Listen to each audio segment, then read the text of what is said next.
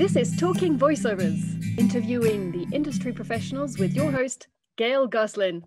Today's guest is Lucas the Voice. To become this deep voice guy, it started when I was 13 years old. My parents even thought that I started smoking, even the teachers at school. It just happened in 2015. And as we were passing each other, she heard my voice. And I was talking over the phone. Wow, is that your natural voice? And the rest is history. They just had to teach me how to voice different styles of delivery. I used to walk 15 kilometers and again 15 kilometers just to go and catch a train so that I can go where I'll be able to catch Wi-Fi for free in order for me to check my emails. You need to be patient and consistent. Just get yourself a decent laptop, not a noisy one.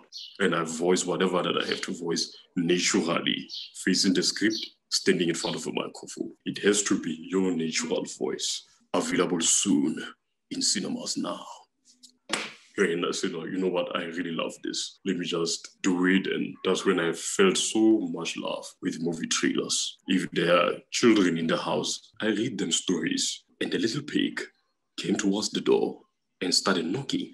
Who is it? It's your daddy. You don't sound like my daddy.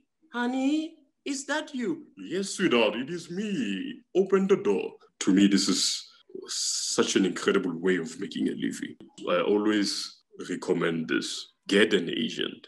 They have contacts. They know who to send your CVs to. Record your voice reels professionally. And if you are so talented, you might be lucky. Do some training. So I thought, I'm going to spend the whole day here. When I get there, 3 lines available in stores now. Thanks, Lucas. And that's it. The most important tool when it comes to voiceovers. Do it because you love it. Love what you do and do what you love. Just Lucas the Voice, D-A Voice. That's how you'll find me. Thank you very much, Lucas. It was super interesting today. Indeed.